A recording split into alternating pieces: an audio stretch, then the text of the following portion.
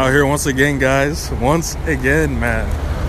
The pulley that I've been messing with, I've been procrastinating on, pulley fell off. I know it's this pulley, man.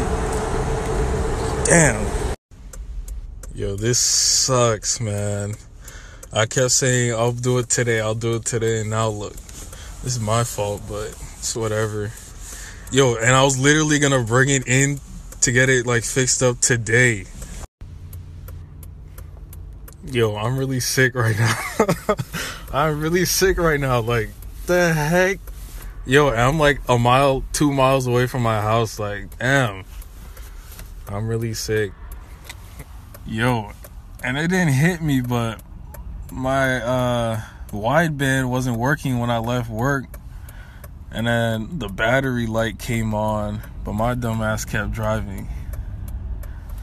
So the wideband, it would go off like on and on occasionally, and I would hit the gas and I would get super rev hang. Like, rev hang was out of this. It was crazy, but like no resistance.